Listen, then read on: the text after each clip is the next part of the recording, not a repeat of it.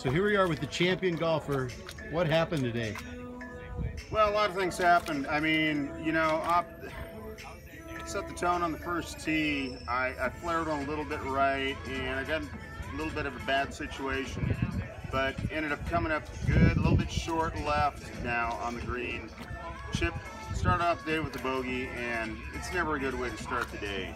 But we started getting back on track, went birdie, birdie, birdie, and then double bogey. So I knew the round was going to be very inconsistent due to the weather, and our playing partners were amazing. I mean, Mike Behringer, Al Studebaker, these guys are solid guys. They kept me positive though throughout the whole round. They kept me positive, and kept me focused. It's like, don't let those bogeys get you down.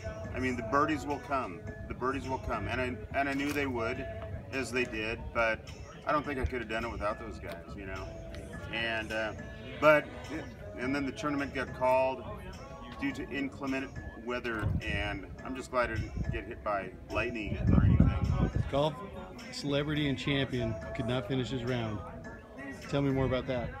Well, you know what happens. I see you're sitting, your feet are in water. Yeah, well, that's the way it was. We were kind of putting through this stuff, and the ball doesn't break very much. It doesn't break at all, really.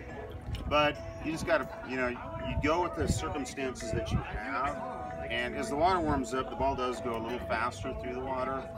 But, I mean, if you got a 30-footer, you got to hit it pretty hard. So, I don't know. We'll see what happens next weekend. We're going to head down to New Orleans, and I've heard there's some weather down there. But, I feel like I have a chance. I really do.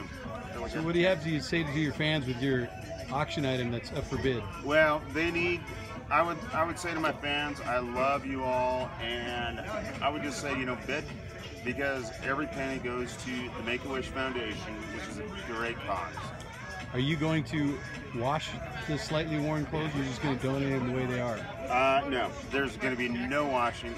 Going in the way they are. I mean, who knows what's on those? You might not want to know, but could be some blood. I hit some cacti today.